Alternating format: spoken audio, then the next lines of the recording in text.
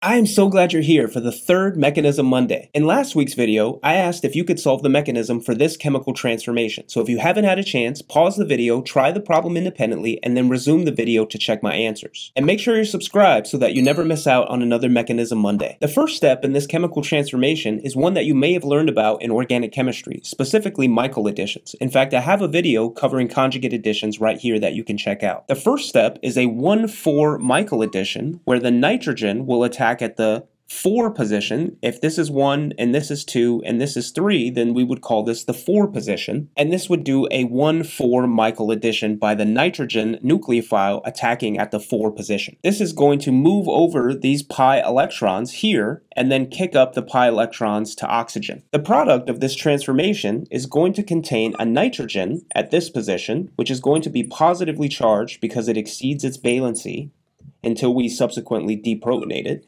And it contains 3 carbons coming off of it because this was propylamine. We also now have a single bond here and a double bond here for our enolate formation. So this forms what is called an enolate. Anytime you have an alkene with a negatively charged oxygen, that's called an enolate. And from here, a second molecule of propylamine can come and deprotonate this hydrogen, leaving us with a neutral nitrogen in the following step. So that is a proton transfer is what we would call that. So this is going to leave behind now a neutral nitrogen, which still has the propyl group coming off, our single bond here, and our enolate is still intact. Importantly, in this step, we are generating a positively charged nitrogen-containing species, or an ammonium ion, because now this exceeds its valency, and it is positively charged at this position. From here, what can happen are the lone pairs on oxygen and our enolate can come back down, and this will make the pi bond attack this proton to deprotonate it. And this is going to leave us with a neutral species. So we are going to be left with a neutral species at this step,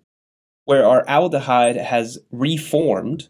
So now we still have our aldehyde. Now that we've regenerated this aldehyde, the nucleophilic nitrogen atom has regained its lone pair. It can do a nucleophilic attack at this carbonyl carbon. This again is going to kick up the pi electrons back to oxygen. And notice that this is also going to be what generates our 4-membered ring, because now we have 1, 2, 3, 4 atoms that make up that ring, and we have done that ring closing formation here. And the product of that transformation now looks like this, where we have still our negatively charged oxygen at this position, and now we've made nitrogen positively charged, and it still has the propyl group coming off, and at this position we still have our ethyl group. Now, to give myself some space, I'm going to restart from this position.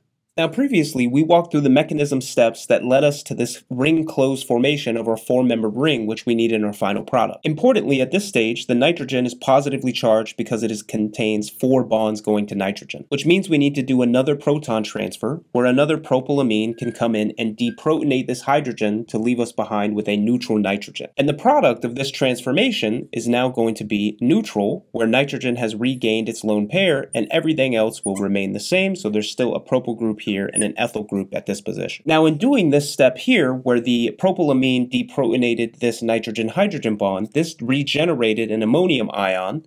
So now we have a nitrogen that is positively charged that can be deprotonated by this negatively charged oxygen. So from here, since there are 3 lone pairs, this can come in and abstract the hydrogen in order to regenerate our propylamine. And at this stage, the product of this transformation is beginning to look much more like our final product, where we have now generated an alcohol at this position. And remember, this nitrogen has a lone pair of electrons on it. At this stage, this lone pair of electrons can come down and be used to kick off the alcohol, generating a new nitrogen to carbon double bond. And the product of this transformation is what's known as an iminium ion, where you have a nitrogen to carbon double bond and the nitrogen is positively charged. So this gives us that iminium ion, which is going to make the alpha carbon position, if you consider this to be a carbonyl carbon at this position, this would be the alpha position, making this hydrogen that is located at this position much more susceptible to deprotonation because we have acidified this alpha carbon hydrogen position, which means that the OH group, which we formed here, can now come in and act as a base to deprotonate that hydrogen position, allowing us to take these 2 electrons and place them here, and also move these electrons back to nitrogen, which is how we generate our final product. And notice that in this step, not only do we regenerate this final product with our four-membered ring, but we're also generating water, which what you were told was one of the products of this transformation as well. I'd love to hear how my mechanism compared to the one that you came up with. Additionally, I'd love to see what mechanism you could come up for this transformation. So leave it as a comment down below or create your own video either as a remix or on your own channel and let me know what you come up with. And make sure to subscribe to the channel so that you never miss another Mechanism Monday. I'll see you in the next video.